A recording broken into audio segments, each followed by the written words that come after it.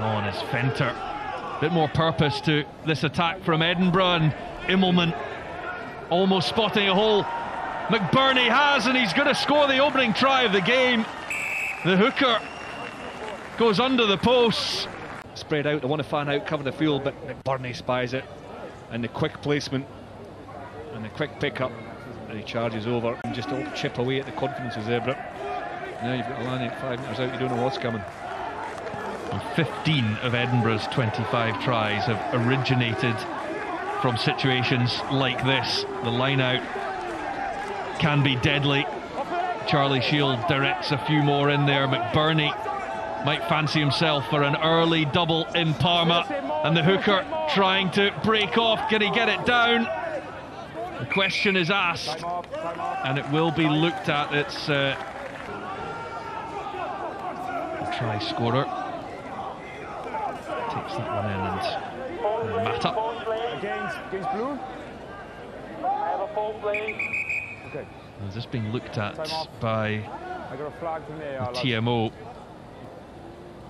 MJ Pelser, the South African open side, the red card. Sees red, and his heart sank the minute that the referee came over and delivered the news right at the end of the half. But likewise Edinburgh in defence, and Fusco does find Pierre Bruno.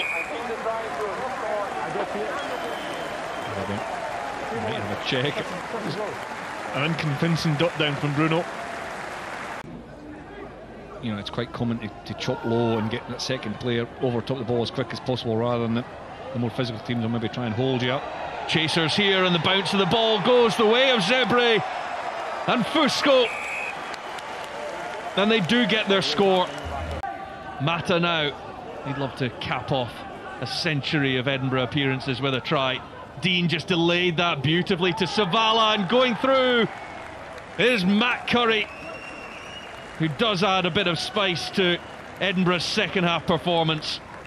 The speed of the ball is completely different to what it's been of late. Great pass from Chris Dean, a lovely delay from Charlie Savala under pressure, and Matt Curry, who's orange offside? For orange offside. Okay, offside by orange. And that's chipped through for Fusco, playing with an advantage, and Trula will find the corner.